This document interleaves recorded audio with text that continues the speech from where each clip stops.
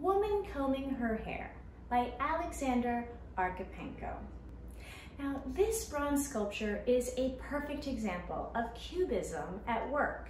Specifically, we see shape ambiguity here. There's a whole spatial, a continuum here of figure and form that is quite modern and complex.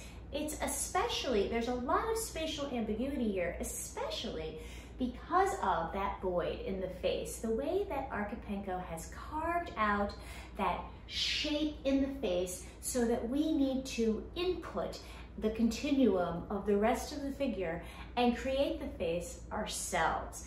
That is quite a Cubist ideal right there. The idea of a continual mass of form.